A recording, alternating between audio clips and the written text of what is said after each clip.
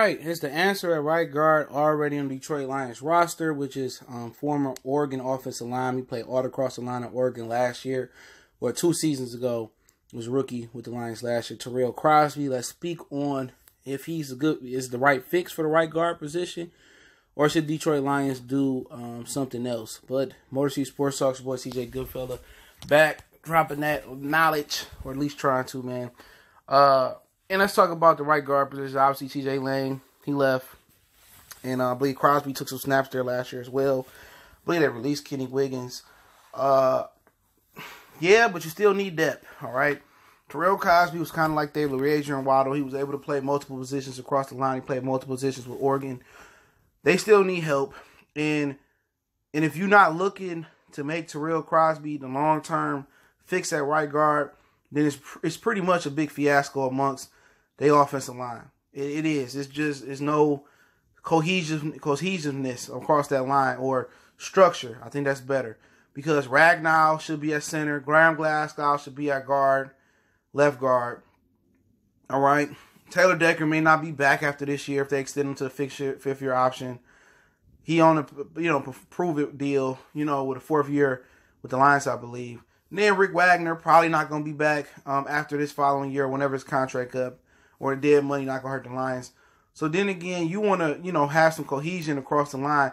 And if you know that you want Crosby to be a future right tackle, do you really want to put him at right guard and then swing him to tackle? And then you still, most fans still feel that they should switch Ragnow and Glasgow, and then you be looking for a left tackle.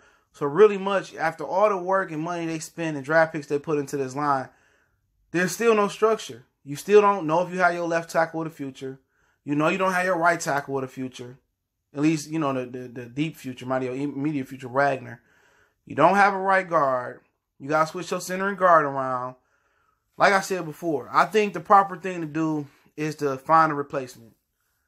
To get a starter. If you find a replacement in the draft and you say, well, him and Crosby is equal, you know what? We're going to give it to the rook. Or you go find a good veteran guard you can deal for, or find on the streets that you feel that can start. I would do that, and I would prep Crosby to take the right tackle position. He's still going to be my contingency plan for left tackle, right guard, left guard, and probably can play a little bit of center. But I'm not saying that it's a knock on him that he can't play the right guard position, but Rick Wagner is not probably going to get any better. And Tyrell Crosby is probably, Wagner older, he probably get injured. You probably going to need Crosby to start at right tackle. You don't want to take your money man, your replacement guy, and really stick him at right guard. And when he can help you multiple plays, they need to go ahead and find a right guard in the draft.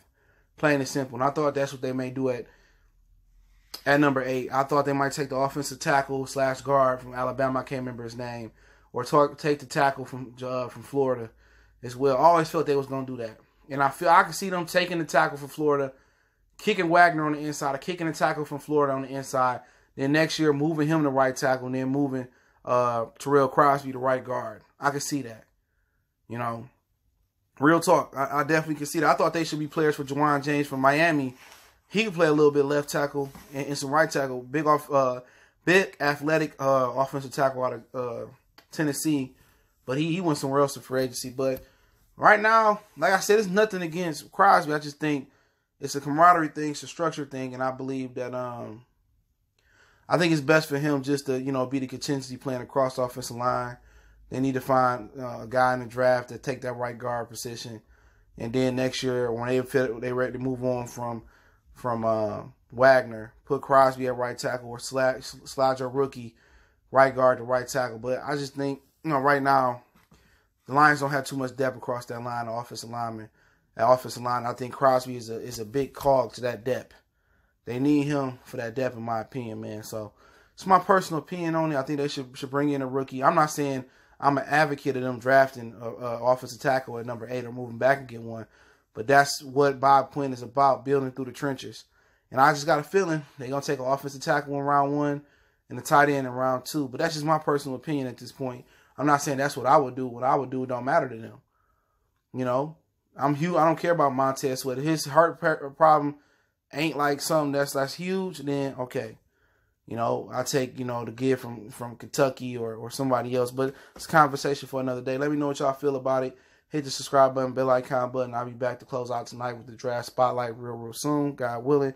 Don't forget we on Facebook, Instagram, Twitter. You can reach out to the email if you have a business question, inquiry, sponsorship, or video request. And continue to share the videos. If you don't know, now you know. You can check my other channel out, Goodfellas Sports TV. Talk a ton of things over there. Come join the family over there. I appreciate everybody for checking in.